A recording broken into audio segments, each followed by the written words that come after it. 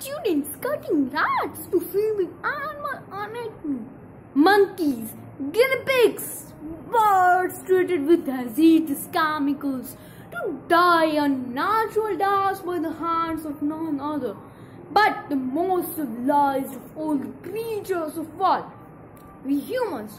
All this is cruel, disgusting, and shameful. Respected jury members, dignitaries, and my esteemed opponents, today I am present my views strongly against the motion. Is animal testing justified? How can we make testing on other animals? We are considered to be civilized. Our civilization, which takes thousands of years to develop, still carrying the barbaric and cruel form of finding a solution, that is, by killing innocent animals. We have a pretext. We are doing development.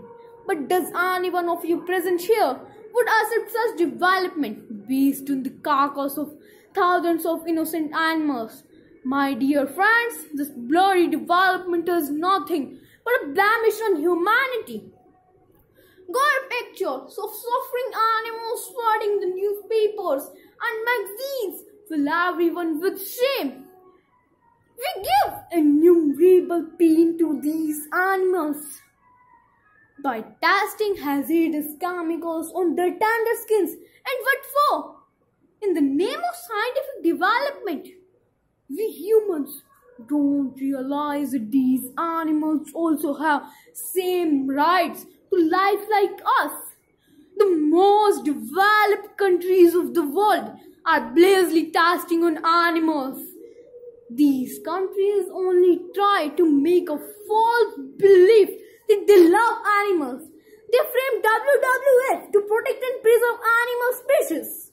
But I would like to tell you friends that these countries capturing and killing animals for their materialistic pursuits. My worthy opponent said that these types of experiments and surgeries are helpful for humans. But I would like to add something to their knowledge, that these types of experiments and surgeries are useless to human health and they don't contribute meaningfully to medical advances. They are done because of the curiosity of peoples, and they don't pretend to hold forth of the promise of curing illness. Let us remember that animals are not mere resource for human consumptions. They are splendid beings in their own rights. It's a duty to protect these animals from unconscious cruelty done by humans on these beings. Isn't there any way to curb it?